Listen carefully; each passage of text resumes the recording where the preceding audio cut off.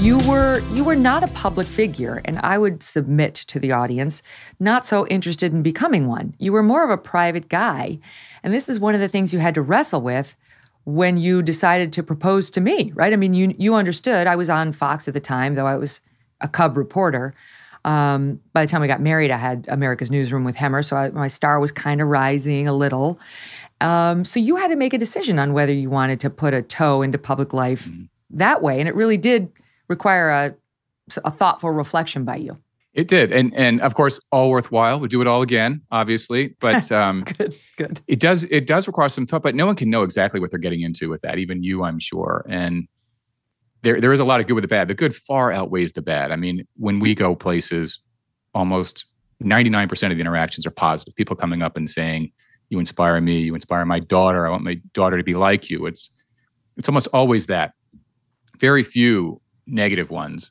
There have been moments where we're like really peaking on intensity and focus on you that's unpleasant. But for the most part, it brings far more good into our lives than bad.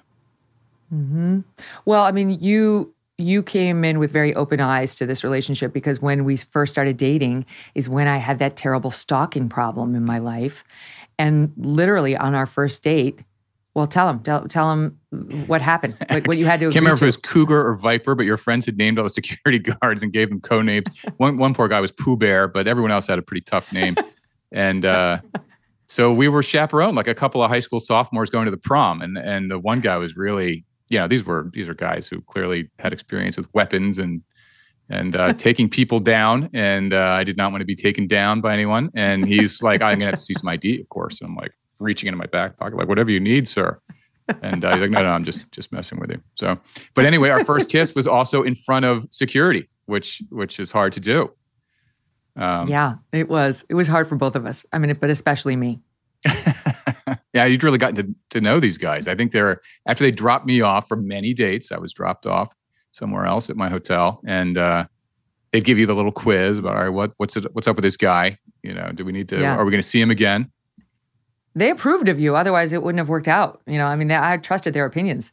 But after that first kiss, I did not do well, audience. I did not. I was embarrassed. Cougar and Viper were watching us. And it was just awkward AF, as the kids say. And so the next day when we went back to pick up Doug at his hotel, I said to Cougar and Viper, you stay where you are. I got something I need to do. So I went to the hotel. I pressed the buzzer on Doug's door. And he's looking for the security. I'm like, they're not here. I'm like, I can do better. That was not my best effort last night. And of course, Doug was like, right this way. Yeah, this is classic you. It's like, you take charge kind of girl. Come on in. I like this. It was only a kiss, as the song says. But things went from there. So it was a crazy beginning. And we did get married. And it was a whirlwind romance. It was absolutely... I was mesmerized by you and remain mesmerized by you. There's a journal entry that I kept at the time that has a picture of you. You're just in jeans and a t-shirt, but your hair is kind of messed up, and you'd been so kind and such a person of character. And I wrote something to the effect of, is it possible? Is it possible that this guy loves me and isn't a serial killer or gay or a felon of some type? Like, is there something? There's got to be a shoe to drop here because he's too good. And now I'm happy to say, 15 years of marriage later, it's not fake. You're real. You're just as awesome as I always knew you were, babe. Oh, I am the lucky one. And it's funny, I just had Anna Quinlan on my show. And at that time, in our dating phase, prior to marriage, you would give me a book by Anna called A Short Guide to a Happy Life. And you wrote a very sweet inscription in, which I won't repeat here, but it was a very nice inscription. And I brought it to my interview with Anna to get it signed. Of course, I forgot because I was all like thrown by my interview with her, which was so fun and good.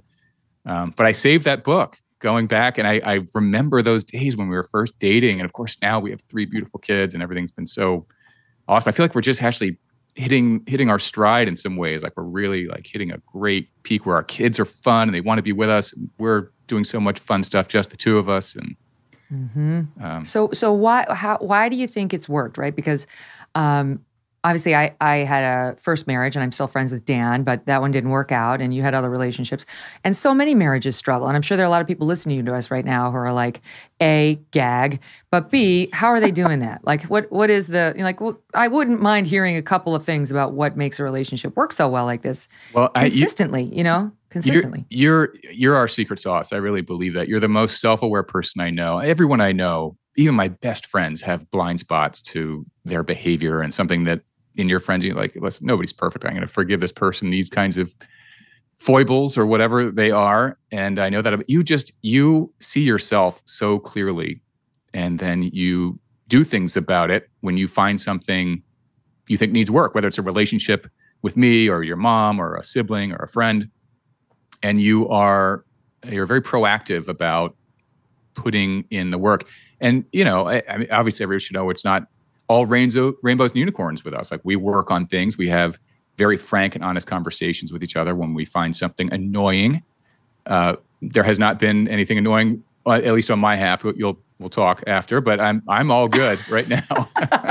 But when there's not, and there have been over the years, of course, there are those moments in every marriage, and we don't let that fester. We just put it on the table and talk it through. And I think we're both honest with ourselves and with each other about it.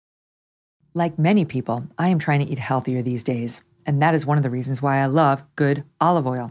And by good, I mean fresh. Olive oil packs the most flavor and healthiest nutrients when it's fresh from the farm. And that's the problem with supermarket olive oils. They're not fresh. They can sit on the shelf for many months growing stale. That's why I like my olive oil direct from small, award-winning farms, thanks to a guy named TJ Robinson, also known as the olive oil hunter. When I first tasted TJ's Farm Fresh oils, I fell in love with their vibrant flavors. They are delicious on salad, veggies, pasta, meat, fish, you name it. And as an introduction to his fresh pressed olive oil club, TJ's willing to send you a full-size $39 bottle of one of the world's finest artisanal olive oils for just $1 to help him cover shipping. Best of all, there is never a commitment to buy anything, and you can cancel your membership at any time. Get your free $39 bottle for just $1 shipping and taste the difference freshness makes. Go to harvestfreshnow.com. That's harvestfreshnow.com for a free bottle and pay just $1 shipping. harvestfreshnow.com. Hey, thanks so much for watching. If you like what you just saw, hit the subscribe button for more clips and full episodes.